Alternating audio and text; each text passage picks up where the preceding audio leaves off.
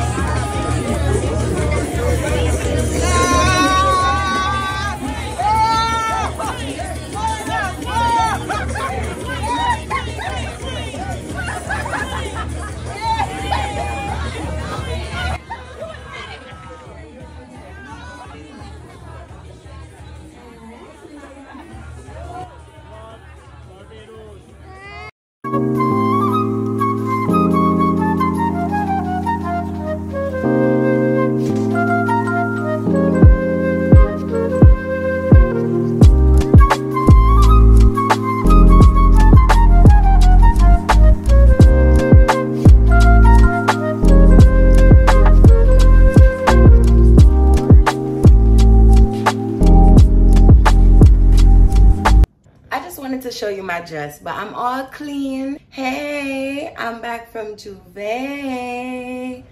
If you don't know where that came from, check out my Atlanta vlog after you check out this one. We're back from Jouvert and I'm all nice and clean. I'm gonna get into the pros and the cons of Jouvert in Brooklyn, New York 2024.